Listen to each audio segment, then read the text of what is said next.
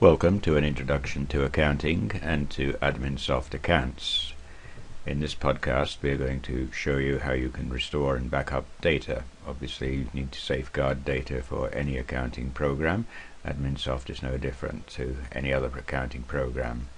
So we're going to click on the icon here to open Adminsoft accounts.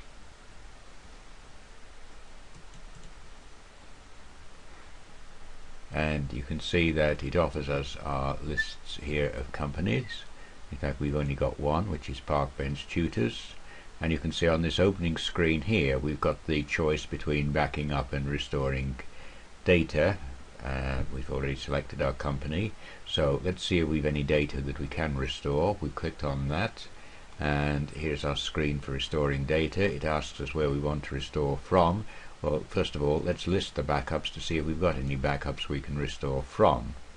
And we have 3 backups, and the last one being made earlier today. So I'm going to select that backup, and now I'm going to restore that. So here we are, we're going to restore now. It says it's recommend we back up the existing data, which we would have if we'd done a normal restore. Do we want to restore the data? Yes. And the data files have been completed. Okay.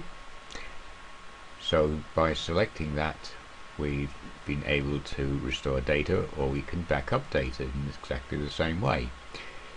If we select the backup one, we browse to where we want to put it. We look in the local disk here. We have an Adminsoft accounts backups file, so we select that folder. So we select that folder.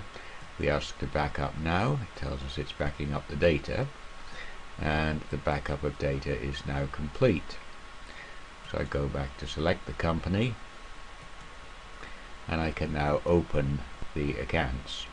So what's slightly different here then is that what we've done is we've backed up the accounts program from an opening screen.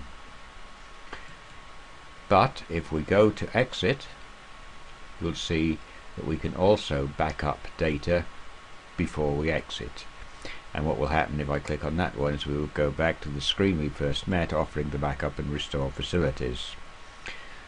Okay, so we're going to cancel that because we don't actually need it, and that's backing up and restoring data with Adminsoft accounts. Thank you.